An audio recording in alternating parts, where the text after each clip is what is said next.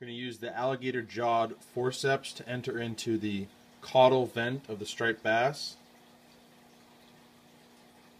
I'm going to do a half turn with either regular forceps or this alligator jaw forceps. You're going to feel a slight tug.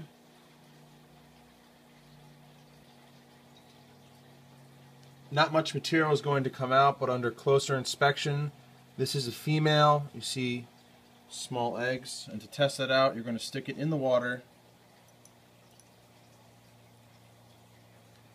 Ovaries and testes sink, fatty tissue floats.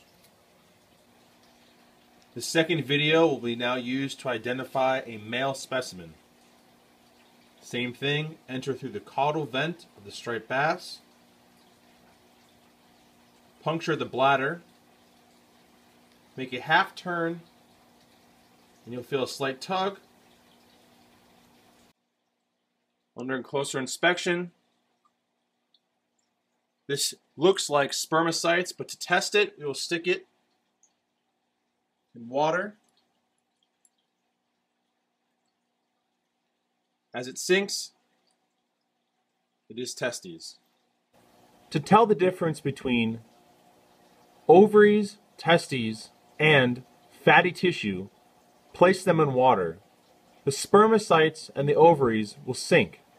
The fatty tissue will float. On the left, we have a known specimen of a male spermicides as they sink to the bottom. On the right, we have a known fatty tissue which floats at the surface.